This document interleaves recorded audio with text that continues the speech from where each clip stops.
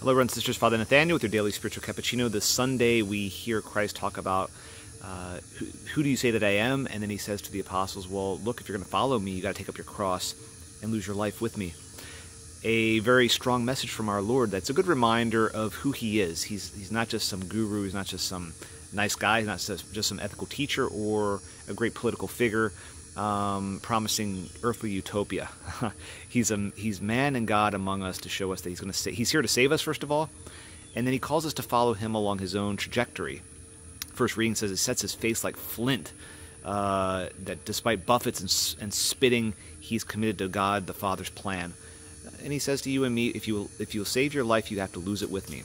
So a good reminder and a good maybe conscious exam for each one of us to ask ourselves in these rougher times of the church, am I embracing my cross? Am I uniting my cross to Christ? Am I following him faithfully? Even if at times there's scandal, am I going to follow him?